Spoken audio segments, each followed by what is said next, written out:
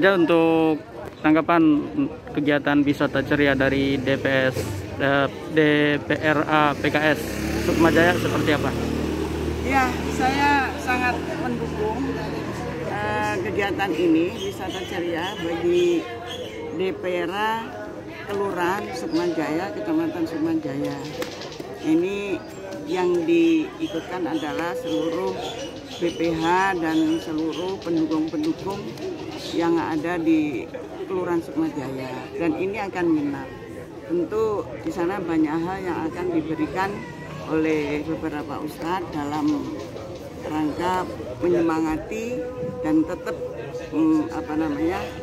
untuk tergalangnya silaturahim, kekompakan, kekokohan, dan yang diharapkan adalah untuk suksesnya pemilu tahun 2024. Berarti ini bagian dari konsolidasi internal untuk PKS ya, Bu aja? Iya, tentu ini adalah merupakan usaha konsolidasi dari PKS yang memang diharapkan dan targetnya adalah menang tahun 2024. Jadi harapan dari kegiatan seperti ini apa, Bu aja? Harapan dari kegiatan seperti ini? Iya.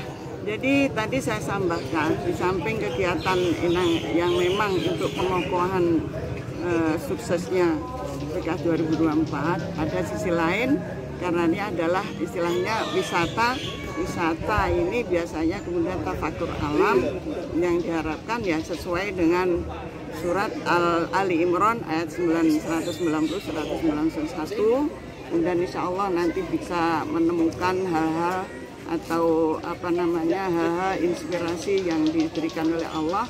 Kemudian yang tergambar juga dalam surat Al-Kahfi ayat 109. Itu kesana. Berarti itu pesannya untuk para peserta yang ikut wisata ini ya? Iya, untuk para peserta ini. Jadi banyak hal manfaatnya yang didapatkan, itu yang diharapkan. Oke, makasih Pak. 2024 PKS 2024 PKS 2024 PKS Allah Akbar.